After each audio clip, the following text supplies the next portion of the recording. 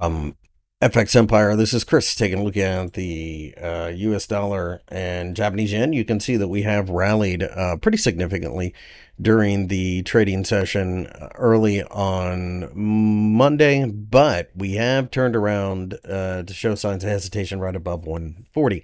Whether or not we can continue remains to be seen, but I do think eventually you do break through this area.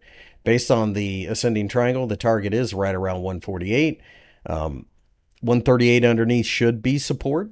If we do break down, I don't think that happens, but pullbacks will be looked at as a potential value play.